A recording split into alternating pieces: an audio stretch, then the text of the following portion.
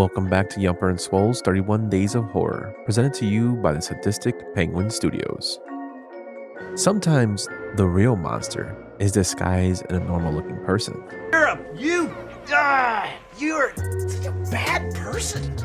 Like, all the way through to your core. Today's film expands on that notion. We are talking about the 1932 pre-code horror drama film, Freaks. The film is directed by Todd Browning, who also directed 1931's Dracula. It stars Harry Earls as Hans, Olga Bakalanova as Cleopatra, Henry Victor as Hercules, Wallace Ford as Forso, and Layla Himes as Venus. The film is centered around a traveling carnival where a little person named Hans inherits a great deal of money. The beautiful trapeze artist Cleopatra, played by Bakalanova, seduces Hans and marries him for his wealth, while plotting to kill him with the strongman Hercules, played by Victor, and take his inheritance.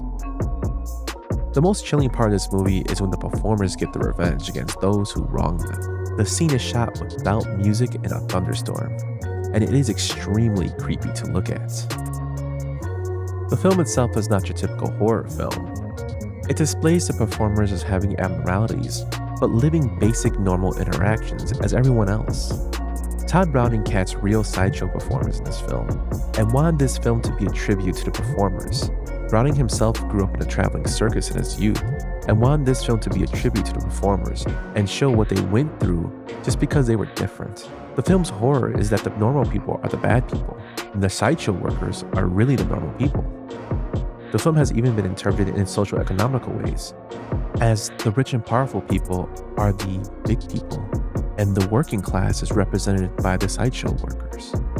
The film was even banned due to being deemed too controversial. One thing can be sure about this film is that it was way ahead of its time. If you're looking for a different type of horror, this one's right up your alley. Homer, nothing's more important to me than the health and well-being of my freaks. I'm sending you to a vet. Thanks again for watching, and we'll see you again tomorrow.